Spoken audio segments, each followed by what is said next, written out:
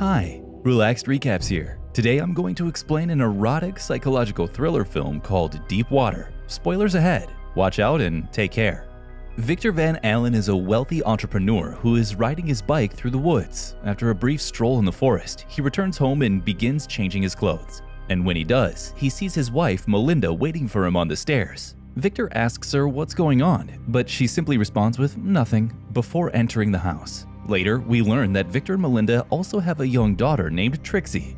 As the couple is getting ready for a party, Melinda asks her husband to help her with the dress. While Victor is helping Melinda slip into her shoes, she takes a moment to express her love for him. Then, the couple heads out for the party, leaving Trixie with her babysitter, Chelsea. Victor and Melinda catch up with their friends at the party, have a few drinks, and chat about Trixie's schooling. As they chat, Melinda sees her friend Joel and goes over to say hello. And, without hesitation, she takes Joel to a quiet corner and they start kissing intensely. Victor notices what's going on and keeps an eye on the situation, but he doesn't react. Despite her husband watching her, Melinda continues to kiss Joel. Right then, one of Victor's friends named Mary comes up to him and tells him how she's worried about Joel and Melinda's relationship. But Victor doesn't seem to be bothered by it and tells Mary that he adores his wife the way she is. A little while later, Melinda arrives at the party and sits down at the piano. She then starts playing a song, capturing everyone's attention. And a few minutes later, Joe goes over to Victor and thanks him for letting him see Melinda. During their conversation, Victor brings up the topic of Melinda's ex-boyfriend, Martin McRae, who went missing a while back. He then drops a bombshell, confessing that he was the one responsible for making Martin disappear. At first, Joel thinks that Victor is messing around,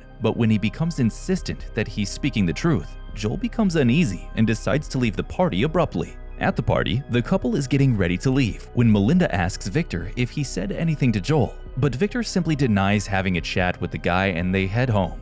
Once they get there, Melinda takes off her top and starts walking around the kitchen half naked, with the babysitter still inside the house. Victor feels embarrassed and apologizes to the babysitter for Melinda's behavior. He then asks his wife to go into their room. By now, it's clearly evident that Melinda is a careless and selfish woman. Victor walks up to Melinda and assists her in taking off her clothes. It's revealed that they have a mutual agreement where Melinda is allowed to have intimate relationships with anyone she desires, but she can't divorce Victor and must stay with him and their daughter, Trixie. Victor is concerned about his family, especially his daughter, so he abides by the terms of the agreement. Additionally, it's noted that Victor has a fondness for keeping snails as pets. The next day, Victor and his daughter Trixie are singing together as they drive to her school. When they arrive, Vic drops Trixie off and runs into his friend Jen. She asks if the rumors she heard about Victor killing Martin McRae is true. But once again, Victor chuckles and says it was just a joke he made to Joel to keep him away from Melinda. But despite Victor's explanation, the rumor quickly spreads among his friends, and everyone keeps asking him if he actually killed Martin.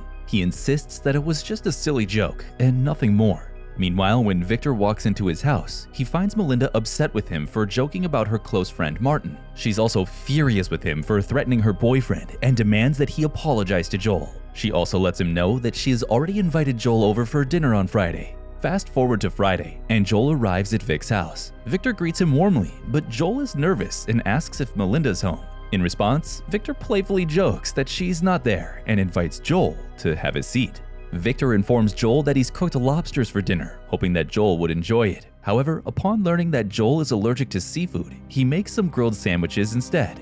During dinner, Joel thanks Victor for the delicious meal and mentions that he's moving to New Mexico the next day. Melinda then asks Victor to put Trixie to bed and read her some bedtime stories. He obliges and heads to Trixie's room, where she confesses to her dad that she doesn't like having Joel around in the house. After telling a bedtime story, Victor walks down the stairs and notices Melinda and Joel having some fun together. As Melinda heads towards the bathroom, she asks Victor to make another drink for Joel. He obliges and walks over to Joel, who was expecting an apology from Victor for joking about killing Martin. But to his surprise, Victor repeats his claim that he actually killed Martin with a hammer. Then, he calls an Uber for Joel and politely suggests that it's time for him to leave.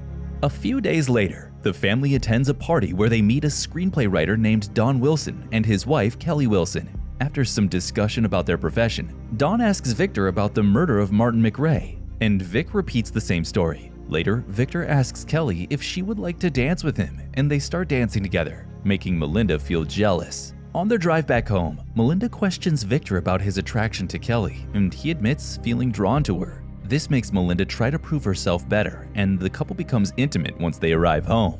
The following day, Victor and Melinda are watching Trixie play with her classmates at school. Suddenly, Vic receives a phone call from the bank informing him of a recent $3,000 transaction made from Melinda's account to a piano teacher named Charlie Delisle. Feeling suspicious, Vic begins to inquire about Charlie and eventually locates him at a restaurant. And to his surprise, Melinda also enters the restaurant, smiling and flirting with Charlie. Victor sees this and realizes that Melinda has been secretly seeing Charlie behind his back, and later that night, Melinda arrives home late and tells Victor about a new friend she has made. One day, Victor and Trixie are driving back home after adopting a new puppy, just when he notices Charlie walking down the street with a bouquet of flowers, and later that day, Victor finds those flowers sitting on his dining table and tosses them in the trash. One night, Melinda doesn't return home and instead spends the night with Charlie. And as soon as Melinda arrives the next day, Victor asks her to stop seeing Charlie for Trixie's sake. However, Melinda refuses to do so and tells Victor that Trixie was his choice, not hers. She also shares the details about her night with Charlie and how fulfilled she felt.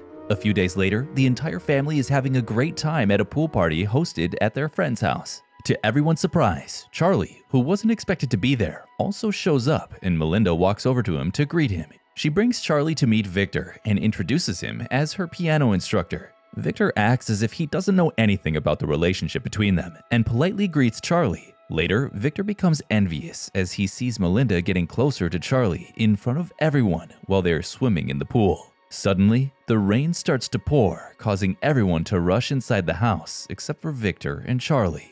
Don notices the two men at the pool before he gets inside the house. A few moments later, Victor joins the group inside and continues to have a good time. However, Melinda starts searching for Charlie, and after not finding him inside the house, she goes outside to look for him. But to her shock, Melinda finds Charlie's body floating in the swimming pool and screams for help. Everyone rushes to the pool, and together, they take Charlie's body out. They try to revive his lifeless body, but their efforts are in vain. Soon, the police arrive at the scene and begin questioning those at the party. And without hesitation, Melinda accuses Victor of drowning Charlie, and one of the officers takes him to a private room for further questioning. After evaluating Victor's statement and finding nothing suspicious, the officers eventually leave the scene. Despite this, Melinda continues to insist that Victor was responsible for Charlie's death. Upon returning home, Victor confronts Melinda and asks her if she wants a divorce since she's adamant about him being a filthy murderer. But Melinda remains unfazed and replies that she's not afraid because she is sure that Victor is the one who took Charlie's life. The following day, while Victor is leisurely riding his mountain bike, he realizes that a car is following him. He goes to Trixie's school after that and runs into Kelly, who tells him that Dawn is still convinced that Victor murdered Charlie and is making crazy assumptions about him. However, Victor confronts Kelly and invites her and Dawn over for dinner at his house before sending her home. And, as scheduled, Dawn and Kelly show up at Victor's house for dinner that night. Not long after, Vic takes Dawn downstairs to his basement and starts the conversation by chatting about snails, but then he asks Dawn to stop spreading the rumor that he killed Charlie. Dawn still believes that Victor is responsible for Charlie's death, so he asks him to take a lie detector test, to which Victor agrees. A few days later, Victor is strolling around the market when he spots the same car that was following him earlier. He then glances into the car and finds a camera with other pieces of equipment inside. And when he looks around, he sees Melinda talking to a stranger. Realizing that something's cooking, Victor walks up and interrupts their conversation, and the man introduces himself as David Risigliani, a psychiatrist. They have a fun conversation, and while leaving, Victor asks David for a business card, but David tries to brush it off by saying that he does not have any right now. That's when Victor realizes that David is actually a private investigator hired by Melinda and Dawn to keep watch on him. Roughly about a week later, Victor shows up at Dawn's house and accuses him of hiring a private investigator to spy on him. Dawn tries to deny the accusation at first, but when Victor presents a bank statement showing Melinda transferring money to Dawn's account, a small argument occurs between Dawn and Kelly. Victor is walking home one day and sees Melinda out and about with another man named Tony. He watches as they roam the city, enjoying each other's company. That night, he hears Melinda talking to Tony in a flirtatious tone and gets really angry. The next day, Melinda invites the same guy over for dinner and introduces him to Victor as her ex-boyfriend from college. She tells her husband that Tony was the first American boy she was intimate with. Tony blushes at this revelation, but Victor is fuming inside. Despite his anger, he puts on a fake smile and tries to act friendly with Tony. As the night goes on, Melinda and Tony start drinking and dancing together. This only makes Victor more jealous, and his anger reaches a boiling point when they go off to the bedroom and become intimate. A few days later, Victor approaches Tony and invites him to check out Melinda's new site. Without much thought, Tony hops into his car and they drive off into the woods. Along the way, Victor asks Tony about his relationship with Melinda, but doesn't get any clear answer. When they reach deep in the woods, Victor suddenly throws a rock at Tony, hitting him on the forehead. Before Tony can react, Victor hits him again with another big rock, causing him to fall off a cliff and hit his head on a riverside rock. Sadly, Tony dies from the impact. In an attempt to cover the murder, Victor drags Tony's lifeless body into the river and ties stones to it and sinks it, but not before taking Tony's wallet for himself. The next day, Melinda suggests to Victor that they go on a picnic at their favorite hiking spot and bring Trixie along. Victor agrees and they set off for the spot, which turns out to be the same place where Tony was killed. While Trixie plays and enjoys herself, Victor and Melinda spend some quality time together. He tells Melinda that he accepts her for who she is and promises never to leave her. Victor also surprises her with a photo book filled with pictures he secretly took. As they enjoy their time, Victor realizes that Trixie has wandered off. He goes to fetch her, but finds that Trixie has wandered near the river where he drowned Tony's body. And when he reaches his daughter, trying to bring her back, Victor sees the dead body floating near the surface of the water. Later, when the family is driving back home from the picnic, Melinda realizes that she left her scarf behind, but Victor promises to retrieve it for her in the morning. The next day, Victor sets out on his bike to the picnic spot and quickly finds Tony's body. On the other hand, Melinda is looking for her husband and stumbles upon Tony's wallet in the basement, leading her to suspect that Victor may have killed Tony and her previous partners. As Victor tries to hide Tony's body in the river, Dawn suddenly shows up and catches him in the act. Victor tries to come up with excuses, but Dawn spots Tony's arm floating in the water. Scared of what Victor might do to him, Dawn quickly jumps into his car while telling Victor he'll end up in jail. Victor tries to catch up with Dawn by following him on his mountain bike, but can't keep up. He takes a shortcut and ends up falling in front of Dawn's car, causing him to make a sharp turn and crash into a river, killing him instantly. In the final scene, Victor returns home after confirming Dawn's death. He finds Melinda waiting for him on the staircase, which is actually the beginning of the movie. She stares at him for a moment before revealing that she found Tony's wallet, and the movie ends. We see Melinda burning her lover's wallet, showing that she finally chose to stay with Victor and Trixie.